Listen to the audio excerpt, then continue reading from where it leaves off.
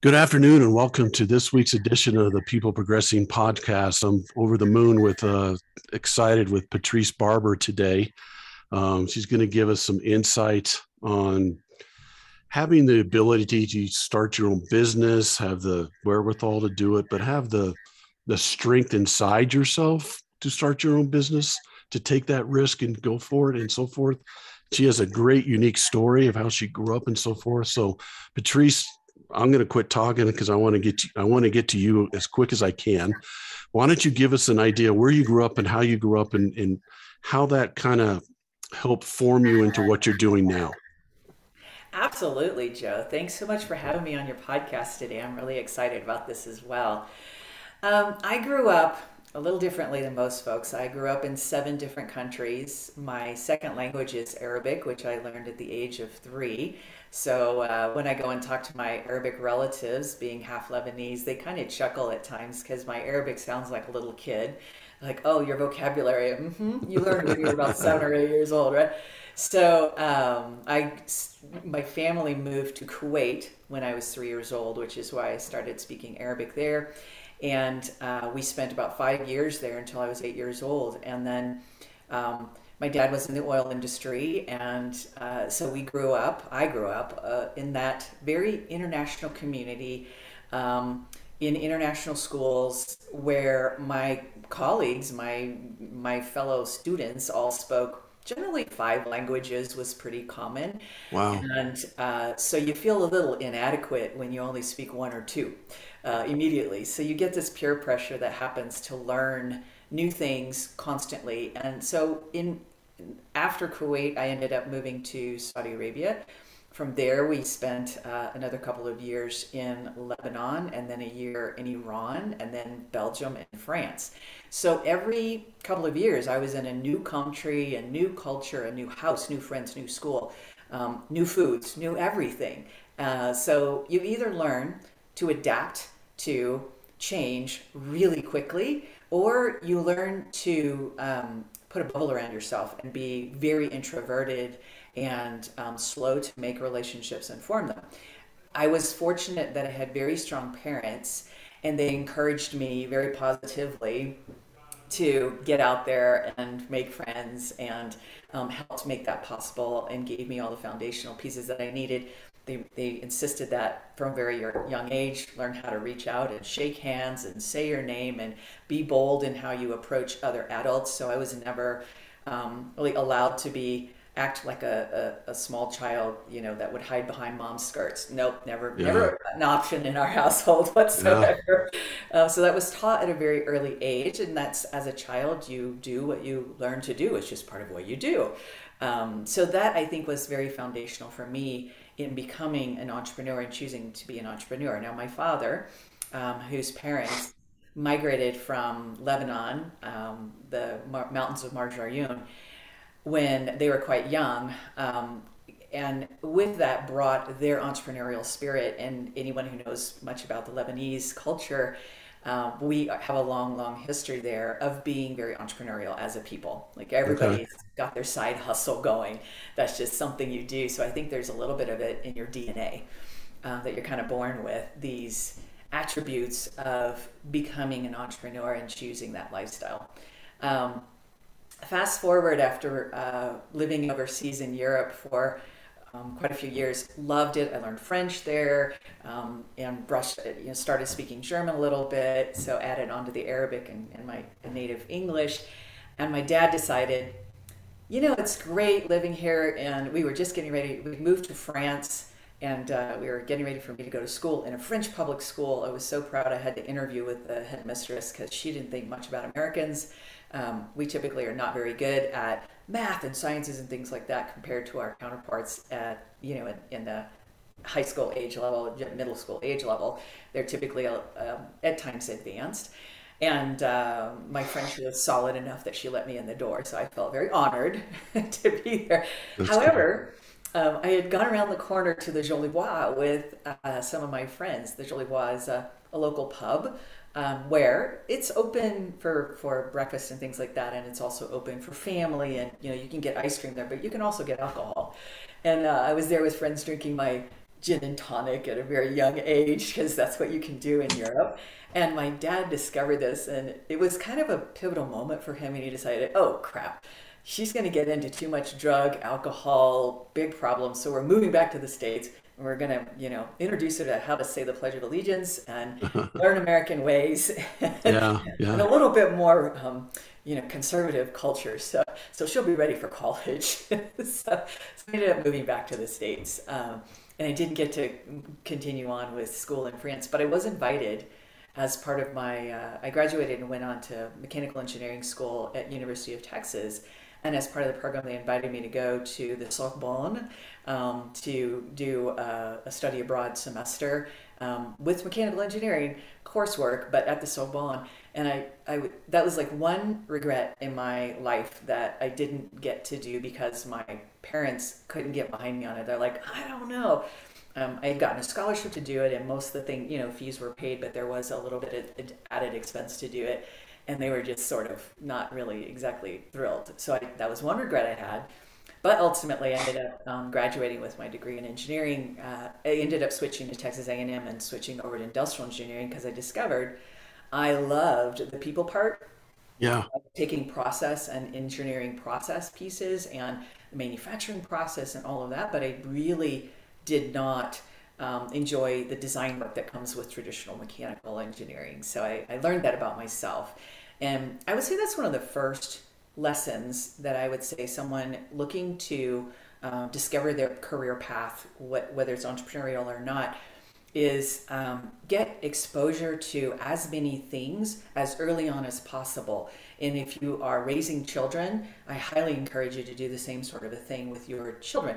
In middle school and high school, introduce them to entrepreneurial things. Take them with you to a networking event. I know it feels really weird and odd, but it is so powerful and impactful for young people. I was brought by my aunt to a women's luncheon for professional women, I would say, and this was back in the day.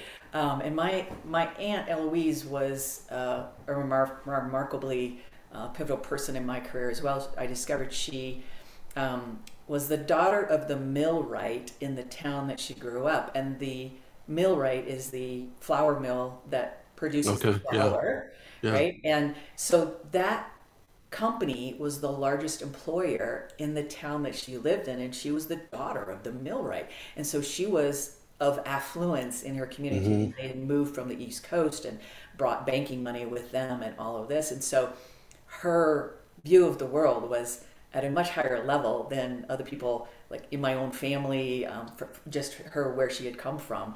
Her background gave her this view of the world that was so much more elevated. And so when I went to this luncheon with her at the Petroleum Club, she introduced me to all these women. And again, with the training on from 5 years old of, walk up, shake hands, introduce yourself, be proud of who you are, and speak articulately. Don't make me be embarrassed. Yeah. That's what parents say, right? Don't embarrass me with stand up for yourself. So I was very comfortable in the environment as a young girl. I was probably 13 years old, 12, 13, something in that age. But again, very impactful to introduce me to women who were making a difference in their community. And it inspired me as a young person to go, gosh, if they can do it, I can do it, right? So that's the kind of thing I really encourage parents to think about with their children. Bring them in there, expose them to as many things as you can. As I moved on out of college with my engineering degree in hand, I ended up getting it wasn't a first job at all. It was about my fifth job. I had worked in a machine shop before I ever graduated, at both universities, and worked in hospitality, of course, as many of us do, in restaurant business, running large events and high dollar events for high-end restaurants. So I got experience with customer service, and then manufacturing experience in machine shop, working on pilot projects, and then Texas Instruments, which is also known as the Training Institute. Great place to work. They understood back in the day what a matrixed organizational structure really should be, where you reported into technically two different bosses. And they knew how to make that work. And again, in terms of exposure, I was frankly just blessed to have opportunities presented, and I had the initiative to say yes. Just yes, I can do that, and yes, I could do this, and let me help you get that done. Yeah. So it's a two-sided thing. We do make our own luck a little bit in our lives. So we have to take the initiative and say yes, and don't let doubt and fear cloud your judgment. Like, don't let that even get in the way. So I was very fortunate to be there in manufacturing, and then subsequently was asked to take over a project that was not going well, where we were rolling out our software.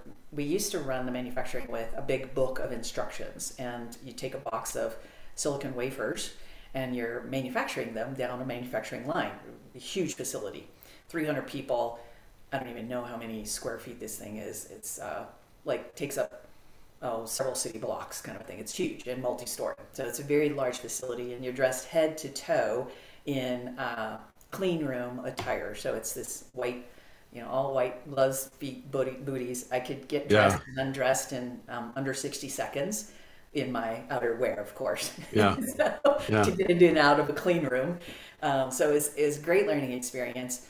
We were rolling out this project and going paperless is what we refer to it as, removing the instructional manuals and bringing in computers, because it would cut our scrap and cost of waste that happens when you get particulates on these silicon wafers, because you're in a clean room from the instruction manual. So if you get those out, you have better throughput. The project had been stalled. It was supposed to take, a month or two, and the person who was leading it had gone on to month 3, and there was not even 25% done. So I was looking at this going, having been inside the manufacturing facility for several years. I started with 25 direct reports straight out of college, as the only female in an all male supervisory group.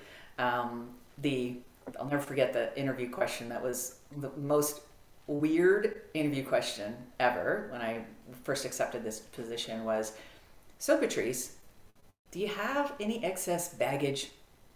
And I thought, John, what are you asking me? Yeah, I've never heard that before.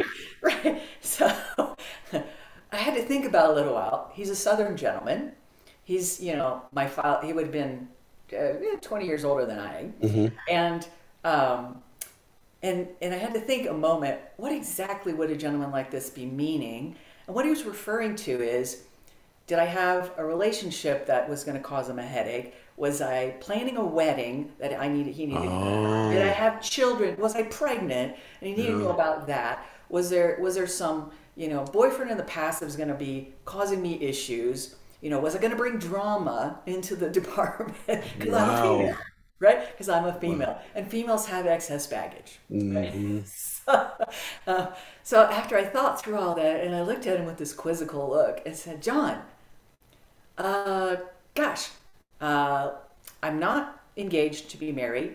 I do have a steady boyfriend. I don't have any children, and I'm not planning on getting pregnant anytime soon. Is that what you were getting at? And by the way, do you have any excess baggage?" I was just like, so... You said that to him? I did. Oh, awesome. And he said, "That's exactly what I needed to know. You know what? You're hired." Wow. Okay, so this is how it is in the good old boy world of Texas, and you either learn to stand up for yourself and be bold and understand that this is how people do communicate, and it is okay. You can either be that person, or you can be the meek and mild female who's going to say, "I'm not really sure. What is it that you need?" There's personality styles, and fortunately for me, my father did not believe that girls were significantly different than boys, or should at least not be able to achieve whatever they wanted and do things that boys could do. Not to say I was ever as strong as my brothers, but if I needed to lift the 100-pound thing, I wouldn't use my arms to do it. I'd find a leverage to do it, and I'd still get the 100-pound thing lifted and moved. So figure it out for what things, for the skills you have and what resources you have. So that's kind of why I ended up moving into, after 5 years of working at Texas Instruments, learning all the basics of hiring and firing people. I went through a couple of reduction in forces, had to give those bad news, conversations, performance reviews, understanding end-to-end how manufacturing process works, put together P&L statements. I ended up doing that and during my time there, which was my dual reporting role. I worked for both the finance director and the manufacturing director as a manager, and there would be times putting together very painfully on back in the day it wasn't even Excel. I'm trying to remember what the heck it was called. A Lotus 1, 2, 3 spreadsheets we were using to create the profit and loss statements to present to the leadership at Texas Instruments. And they'd given me all these great opportunities, including that one project that kind of launched a whole bunch of different things. The project to migrate to the paperless wafer fab situation, I looked at what was happening in there and I said, gosh, I can probably get that done in under 30 days. So if you would like for me to take that over, let me know and I'll take care of that. And they had a certain way they were going to go about doing it, which was from the start of the line all the way back to the back end.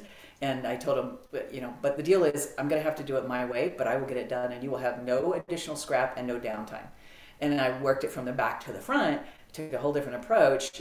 And we got done in under 30 days across 24/7 shifts. And there was no downtime and there was no scrap. There was no negative impact. And so they said, well, little whippersnapper, we need you to come do this in multiple facilities now across Texas Instruments International. So ended up doing global projects of rolling out the implementations for this and putting together the playbook for it to say, how do we approach the team members? Because there's literally hundreds of people that work in the manufacturing to run a 24/7 manufacturing application group, as doing the throughput that we had. There's hundreds of people involved in that, and you have to prepare them mentally for the change that's coming in their job, and you have to know how to speak to them at their level. And these are people with two-year associate degrees or barely a GED out of college doing manufacturing work that's quite precise, requires skill but not a lot of education. And so you have to understand, how do you speak to that audience in a way that gets through to them and resonates, which was the thing that was keeping the project from moving forward. They were just kind of slamming it down everybody's throat and not really understanding the training and the methodology of training and the change management issues that needed to be addressed to make the whole thing run really smoothly. If you get everybody helping you to get it done, that's very different than you forcing it to be done. So, no doubt. I learned how to do global projects and software development. Ended up getting pulled in to do customizations on the software they were rolling out because, again, I knew the manufacturing back, everything that was going on in manufacturing up one side and down the other. Could give them the use cases. So help them with designing the testing and the requirements and user interfaces and all of that to refine what they had started with and rolled out to global projects, and then decided, gosh, I hate Dallas, love what I'm doing on these project things, love software development, really appreciate my industrial engineering background that helped me to be great in process and process improvement. Right. I am certain I know pretty much everything I need to know to go start a business. So I ended up moving to Colorado. Out of all the countries I'd ever lived in and all the states I'd ever visited, I really love Colorado for the lifestyle that people choose here. Going out for a bike ride on a Wednesday afternoon is, a great thing to do. And it's weird. I rode my bike to work at Texas Instruments and people thought I was the craziest person ever. Can you not afford a car? I have a beautiful car, but I like to get my exercise in. And I'd like to do this. They thought I was nuts. So I clearly wasn't the best fit for the Dallas elite, I will say. Love the people, however, not exactly a perfect match for me. Came to Colorado and just really found my people and launched my first consulting company at 29. And it was all about working with enterprise level companies, doing project management implementations, and eventually led to program office implementations. And I thought, gosh, this is great. first year I doubled my personal income out of the box, and I did it it was consulting services, and I figured out how to have like zero overhead. So that was all awesome and Yeah. highly unusual. By the way, most companies suffer a loss their first couple of years. You're investing money into getting things going, and I somehow managed to not have to take any losses, and steadily grew the company. However, a couple of years in, I discovered I knew absolutely nothing about sales or marketing. And so the business was never going to grow to be anything more than a solo practice, which in hindsight could have been a great thing. I could have continued to do that. However, after about 5 years, I realized I also really didn't like doing the enterprise level work. I didn't like the really large, Fortune 100 to 500 companies where you're coming in as the hired gun, and you are then also afterwards not part of the team anymore, and you're not part of the community, and so it's hard to build community when you're not able to be part of it. So I Yeah. discovered these things about myself as I went along on the journey. So that's kind of how I got started into the whole entrepreneurial world. You take a leap of faith.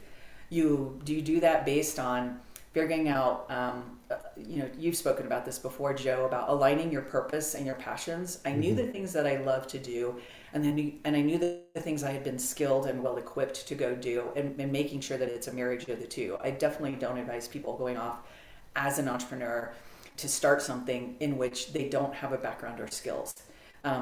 Really tough to be successful in that setting, even though you're super passionate about it.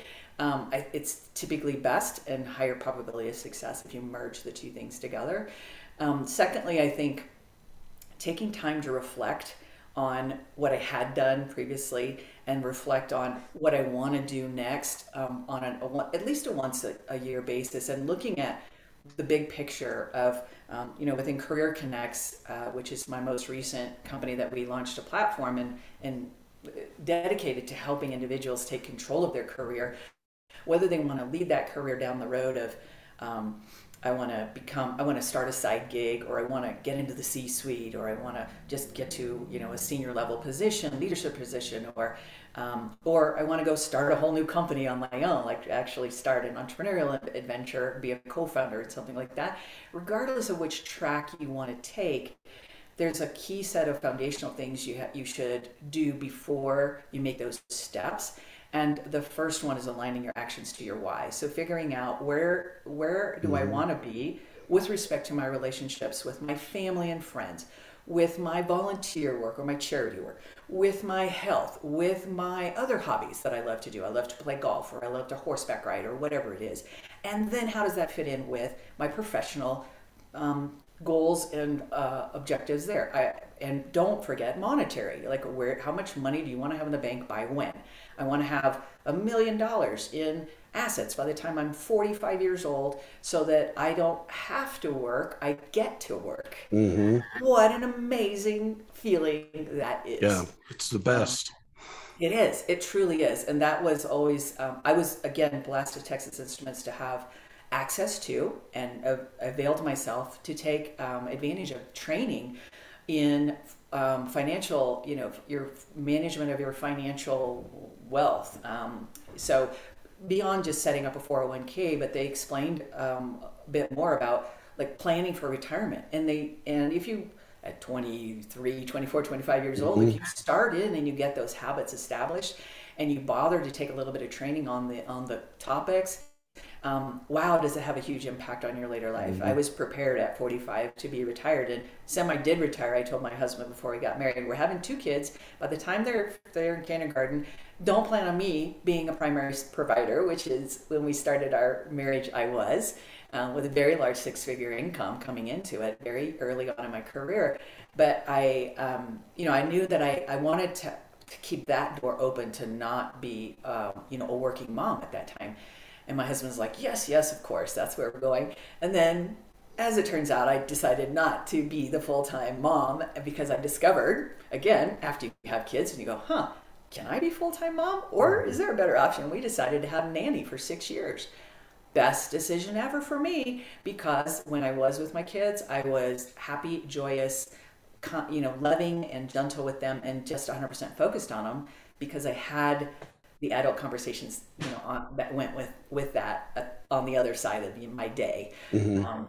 And we were, again, super blessed. Went through 3 different nannies. The first one stole the car. So yeah, there are bad things that happen. Yeah. The question is, how fast do you pivot and recover? Yeah. So you call the cops, you recover the car, you go find another nanny, and you move on. Yeah. Yeah.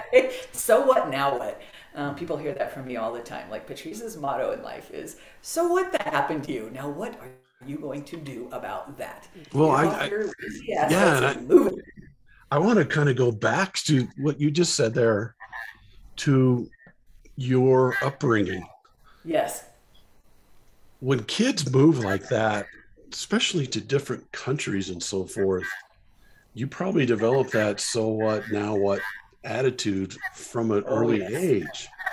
How hard was that? How hard was that to meet people, grow with people, and then move?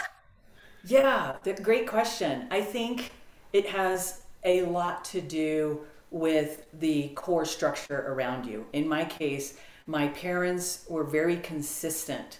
My dad had, like, family meal was always there, 5:30 in the evening. My mom always had dinner on the table. We sat down to eat as a family. Now my brothers are 10, 12, and 14 years, 10, 12, and 13 years older, brothers and sisters, 2 brothers and a sister, older than I am. So by the time I was 8, they were 18, Okay. 20 and 21, and off to college back in the United States while I was living in Kuwait and, overseas. And so from 8 years old on, I grew up as not only the baby of the family, but also an only child, which is an interesting set of mixed dynamics. Hmm. Because you start out as the baby of the family, and you get everything you want, right? You get lots of things, but you also have the camaraderie of the family, and your Hmm. brothers and sisters there. But then when you become the only child, then that part slips away. You don't have your brothers and sisters there to help you along as much. But you are required to grow up very quickly because you're brought into your parents' adult world, right? And so, and my parents were very accommodating. My mom, amazing woman, helped, was constantly in community at all times from very early on in her own life, starting with helping her parents buy their house coming out of the Depression.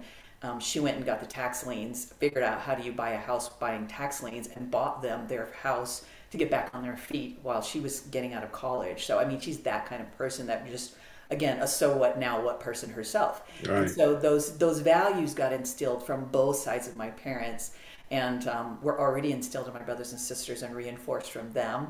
So, they're older and they're like, well, come on, just say hello, get out there, do stuff. What's the problem? Because they were already older and wiser and could do. So they didn't see why I should have limitations, and therefore I didn't see why I should have limitations either. So I Yeah. think it's the nurturing environment in which you are brought up in that helps you do that in a very solid way. And I want to piggyback on that because you said something that was really interesting to me, and I wrote it down. When you said, you know, my dad instilled in me that I can do anything. So my dad instilled in me, your example was, if I needed to move something that weighed 100 pounds and I physically couldn't do it, I would find a way, because my dad instilled in me, it doesn't matter if you're a woman or a man, you can do it. That's right. So my question to you is, a lot of women coming up, growing up and so forth, get that from their mother, but I don't necessarily think they get so much of that from their father, if that Right. makes any sense. And I was When you said that, it hit me like a ton of bricks. Am I doing that for my daughter? good. I'm glad it sparked How important is it that it came from your dad as well as your mom? What the advantage that it has when it comes from the dad, in addition to the mom, is that you are validated as a female in the male female world. And so by the dynamics that I learned with my dad also had a bit of a military background as well, and grew up with that type of rigor. And he was not, if he was upset with something, that came out. And being Lebanese as well, like, we're very passionate people, and we talk with our hands. Usually would see me with this, and it's very intense kind of conversations, and people have told me I'm a bit intense as well. But with my dad being intense, what I learned was how to stand up for myself, because eventually you do stand up for yourself. And I distinctly recall a pivotal moment with my dad and my relationship where in high school, he was talking to me a bit about something that I had not done quite the way he expected it to be done. And his voice was quite loud. He was literally yelling and in my face, and, "Do you understand that that's what you need to do?" And I just looked at him and I said, "Do you realize how ridiculous you look and sound right now?" And after that moment, I mean, it took him totally aback, but I learned that I could stand up for myself, and I wasn't going to get punched in the nose for it, or it was less likely than I might have thought.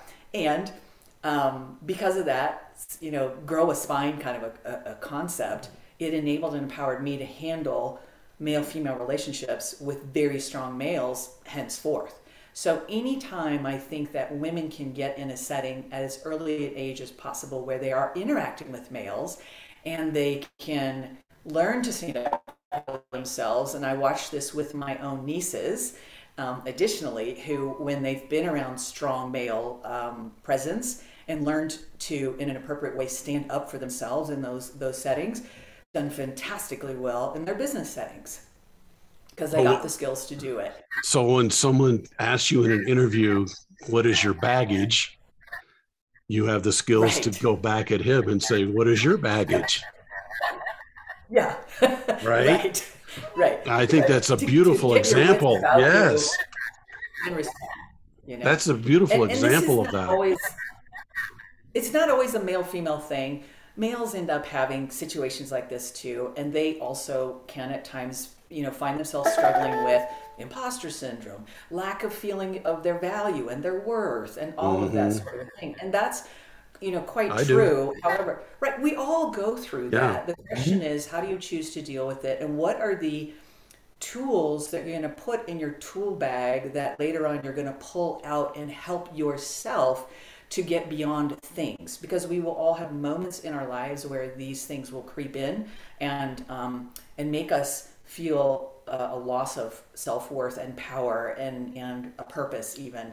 And so having a set of things that you do, of process-driven steps. Most of us work well with a process, and we're not very good at the other kinds of ways of getting through things. But I think the common thing that I find with most of the executives I work with is that if I can give them a few steps to take, they will walk themselves right out of the dilemmas that they're in, the negative self-talk that they're experiencing, because they're going to focus on something else and take some steps and do something different. And in that way, they'll leave that stuff behind. It doesn't mean it's not there. It doesn't mean it isn't even real. It just means, how am I choosing to deal with it? And so these are, part and parcel to why I launched the Career CNX platform, is to help people have a set of tools they can always come back to, cloud-based, anywhere in the world. And you can get on there and walk through setting your North Star objectives in these 5 or 6 different key areas. Where do I want to be? And it drives everything else that you decide from that point forward. You go, oh, if I want to be making $200,000 a year profit in my pocket from whatever the heck I'm doing, and the thing I'm choosing to do isn't going to get me to that, then is that the right thing I want to be doing? Or is it, is there some other variation of that that's going to help me to get to my goal?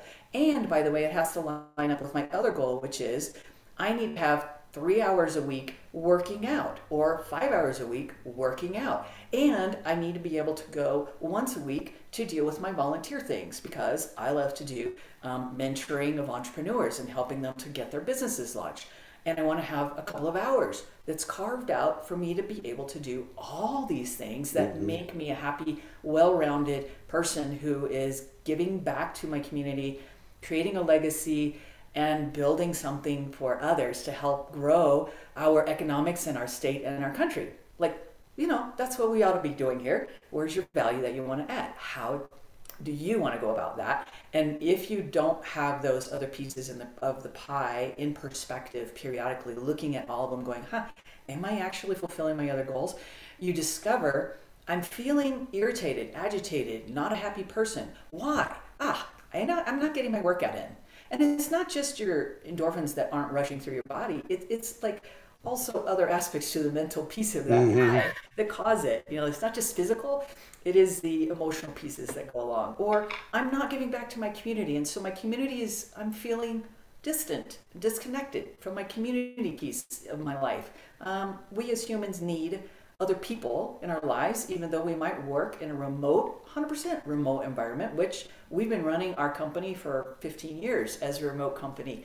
But we still find ways to get people together in a different way, in a different medium, and keep them connected in deep and rich and meaningful ways. That is not all about work. So again, that's a key component of what we are encouraging our younger generation of people who are coming into the workforce and moving into their leadership roles to think about these things. Take control of your career, get in charge of it, where you want it to go for your needs as well as the company. Like, they have to be mutually inclusive. Yeah. And in fact, that was one of the key things I learned very early on from an amazing mentor that I had, was how to go about making the decision of should I stay or should I go? Is this a good opportunity or not for me? 2 simple rules. One is, am I adding value to this endeavor, whatever the initiative is? Am I able to add real value? Secondly, am I aligned with the strategy and the tactics of how we're getting to the goal that we're going after? When I was coming out of university and I was being interviewed at General Dynamics and Lockheed and ultimately at Texas Instruments, lots of big name companies, they all were interviewing me in their defense contractor roles. And having lived in the Middle East and grown up in Lebanon, where at a very early age, I had the amazing experience of living in a war zone and all of the complexity of the politics and religion and all of the aspects of how do you make neighbors and become friends with people who are Druids and Muslims and Jewish and Palestinian, and those are all your neighbors, and you're the 1 or 2% white minority American in that environment. You're not the majority, you are the minority. And how do you deal with that? And what is the impact of the implements of war on this culture that I was in the middle of, that lovely little petri dish, discovering that if we didn't have the thing that was constantly the catalyst upsetting the neighborhood activities was when the Syrians and the Israelis would start dogfights overhead in their beautiful little F-14 Phantoms, and they're coming at each other, the speed of Mach sound, so you hear the boom of passing through Mach, and then you also hear gunfire, and bombs being dropped and things like that. It's quite loud, horrific, and it's undescribable. You can give it the words, but it doesn't really give you the full meaning. So you learn that is really the catalyst of the unrest. It's not, yes, there's political things going on and people are talking and they're agitated about this or that, but the people will typically find ways to work things out eventually. It is the implements of war that for me were the thing that I saw as the catalyst, and I couldn't begin to think of working for a company that was making other implements of war. So I could not get behind working for companies in their defense contract groups doing that kind of thing. I just no, I can't support that. I would fundamentally not be in agreement with that. So I turned down amazing opportunities, very high paying positions, because I had the wherewithal to think about those 2 criteria from an early mentor in my career, telling me, gosh, are you aligned with how they're going to get to where they're going? Are you aligned with how you're going to be making your money? Are you good with that? And you can take that to an extreme and say, gosh, I could sell illegal drugs and I could make a really amazing income. Am I aligned with that? Aligned with that? So that's the extreme of it. But we get the opportunity to choose in much less extremes, that are more gray. They're not so black and white. It's not illegal, but is it ethical? Does it have the social impact that I want to have, right? And so I love it that today our emerging leaders are thinking about social impact, and I cannot overemphasize the need to continue with that sort of a framework and lens about how do we make choices. So I hope I answered your question about No, that impact of you did. parents, males, females, and the different environments. Right. Yeah. It's I a want, combination. you had mentioned something earlier too about doubt and fear. And then you just brought up the toolbox. How has your toolbox helped you overcome doubt and fear? Because we all have it. I tell people all the time, fear is a natural emotion. Right. And if you discount it, it's just going to get worse. You need to Right. understand that we all have fear no matter what it is. That there could be different fears for each one of us, but it's a natural emotion. What are Right. some things in your toolbox that have helped you get over the doubt and fear that you've encountered? So first step is in starting with your aligning your actions to your why. So thinking through um, the different areas of your North Star objectives. Where do I see myself? Where do I want to be in these different areas in 3 years, 5 years? 10 years is a long ways out, and for Yeah. most people, really difficult to think about. So just start with 3 or 5 years. The average time that people stay in a position is in a role, in a job at these days is now 2.7 years on Yeah. average. So if you can even think 3 years from now, where do I want to be regarding my career, my choices on all these different things. So that's number one. And then thinking about if I want to be someplace else and I want to be doing something else, what skills, what people, what resources do I need to help me prepare to get to there, right? So maybe you got your college education, but now you might want to get a certification in something else that gives you, I want to move into being a data analyst. Well, get a business intelligence certification that gives you a little bit more skill and preparedness for that. Surround yourself with the people that are in the new community you want to go to, or the type of community you want to go into. One of the things that Chris Pelly is one of my favorite mentors as well. One of the things he talks about is if you want to get introductions to affluent people, find the richest church, synagogue, mosque in your neighborhood and start going there and get engaged in there, and you will inevitably be introduced to the most affluent people in the neighborhood Yeah. because they're all there. And that's exactly the kind of thing I learned when I was growing up. We would always, when we moved to a new place, one of those, like dinner on the table at 5:30 each night and everybody shows up to eat together, is also going to church. In our case, we happen to be, in the Presbyterian church, and overseas it's a community church of any religion any Christian Yeah. you can get together with, even Catholics, Methodists, and Presbyterians all combining together, because getting to a church and finding a location that you can quietly meet in without getting chastised by the local government was in and of itself a bit challenging. Mm-hmm. So that kind of stability and community, that's kind of second in there. How do you prepare yourself? And then, connecting into your network, how do you create the network, find the network, communicate with them, stay consistently with them, and then ultimately any final ways of handling conversations. So for me, when I said I didn't know anything about sales and marketing, I really mean that I didn't know how to have create a sales funnel. I didn't have any idea about lead generation and the need and how to do that when I'd started my first company. But you do eventually have to learn those things if you're going to go into the entrepreneurial role. And by simply setting up the next actions you're going to take will allow you to overcome the fears. It's not that you don't have them. You need to understand them, get clear about what they are, and then decide what am I going to do about that, and then take one more step forward, one step. Oftentimes, if you're struggling with that for more than, I'm going to say, a few weeks, you need to get somebody else to come alongside you. And I don't mean to say, you need to go get help, like, a psychologist or something. That's not quite it. They're learning. One of the key things I learned to do was to ask for help. Eventually, as a strong female, you feel like I can't ask for help because that makes me sound weak. But in reality, If your strength is demonstrated and then you also, for a specific thing, come back and ask for, I need a little help on this thing, people really honor and respect that, that level of humility at all ages, across all generations. I have not found an exception to that rule. And so it ingratiates you with them and helps you to actually build a relationship and rapport simply by, coming to the point of humility of asking for help. I just really need a little help on this. This is an area I am struggling with.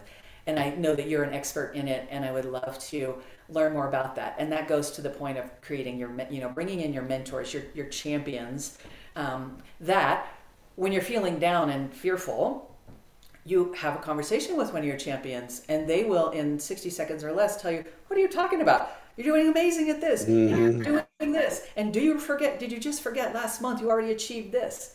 The other key thing in the toolbox is to celebrate your wins. And this, for many of us who are type A, is a very difficult thing to do because, gosh, what I got done last month, well, hell, that was last month.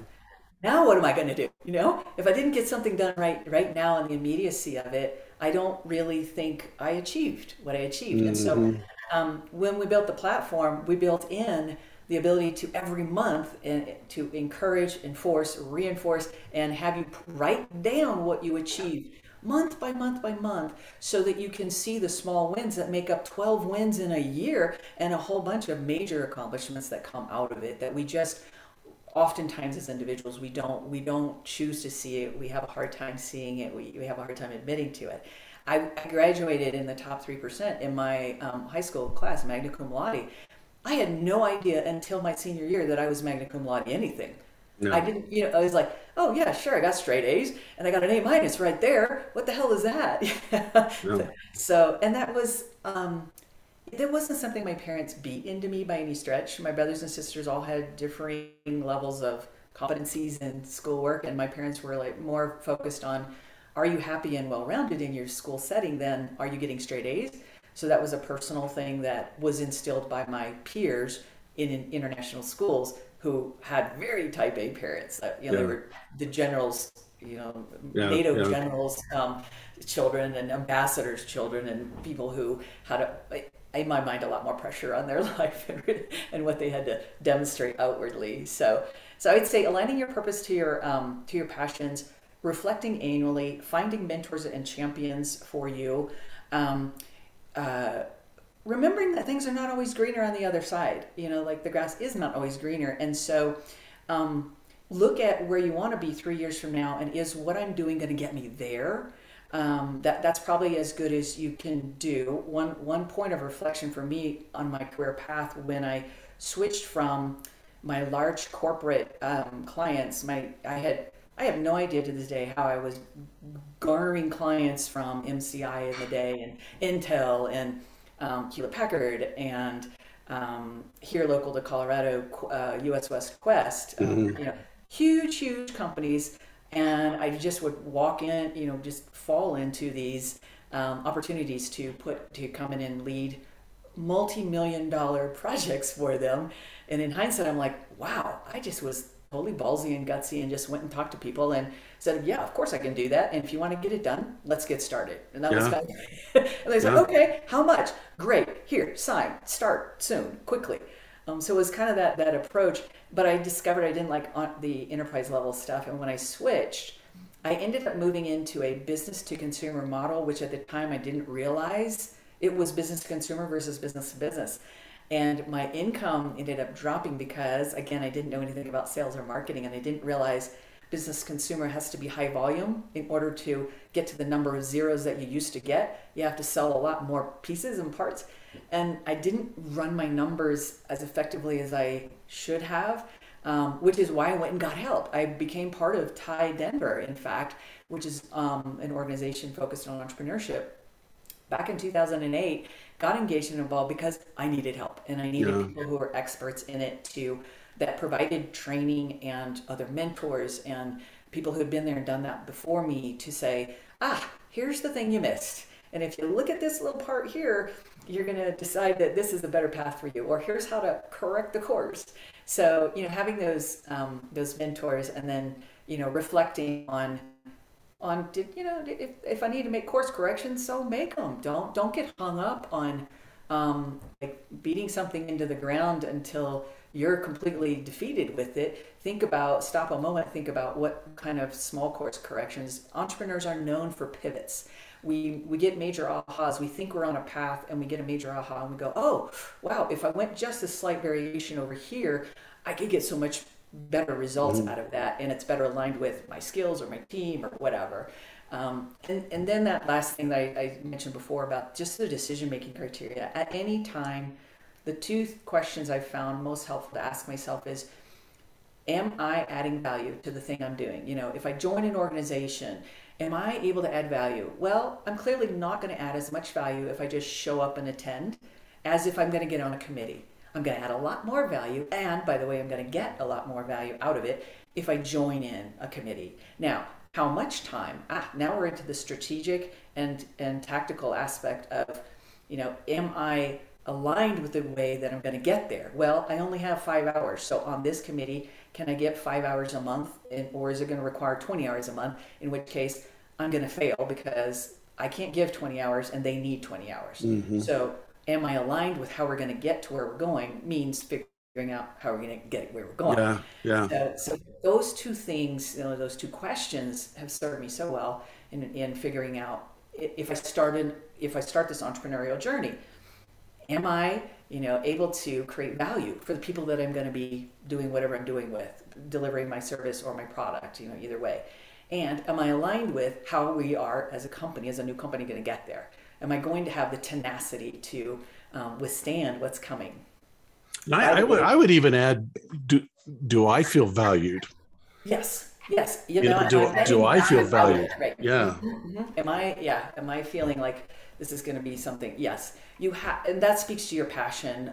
If you're doing things that you enjoy doing, you are passionate about it because you do receive energy back from the thing that you're doing, and you feel rewarded and gratified in what you are doing. Not because anybody really says too terribly much, although the affirmations that come quite naturally are very helpful. Yeah.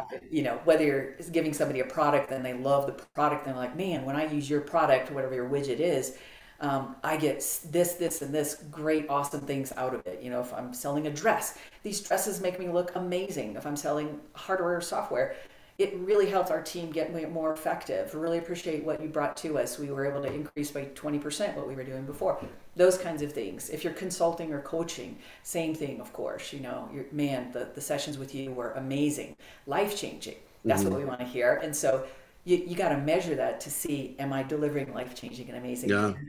And that's awesome. If I'm not, why not? And so again, asking for help, asking people, what is it that would be helpful for you? What is it that would make this better for you? Getting honest with that. Just such powerful stuff. Last question. Got to get going here. I know I'm taking up too much of your time. I'm an entrepreneur, or want to be entrepreneur. I want to change careers, change my life, change whatever. How do I get a hold of you for help? It's the best way to get a hold of you. Yeah, careerconnects.com, careercnx.com.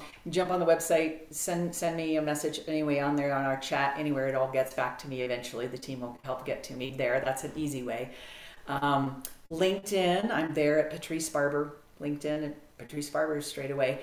So definitely connect with me. Happy to help explain how, after 3 successful exits and another company I started and had to close the doors on, what you do, what you don't do, what it takes to get started, which, by the way, is an amazing amount of sheer tenacity and fearlessness. You got to be fearless and tenacity. You love it. Get out there and think of it as a marathon. It's not a sprint. Yeah. To do entrepreneurial endeavors. We talk about exits in a 5-year time frame. Most people don't make it till 10. That's just facts. We'd love it if we had investors, and we get investors. You can do a 5-year exit game plan if you get the money up front to ramp up that fast. Created $5 million in under 2 years, and that was definitely a highlight for me. But we had an amazing team to get it done. It can be done. Love to talk to people about it. Patrice Barber on LinkedIn. You can find me there. That's awesome. I want to thank you so much for coming on. Um, Thank you, Joe. I'll do anything I can to help people steer people your way. We have so many things that are in common in our ways of thinking. It's really We kind of do. really fun to talk to you and so forth. And I just want to thank everyone else for listening to the People Progressing podcast. You can get a hold of me through Coach Joe White consulting.com and buy my book and all that, and get a hold of Patrice through LinkedIn and so forth. But thanks for listening, and I hope everyone has a good day. Thank you so much.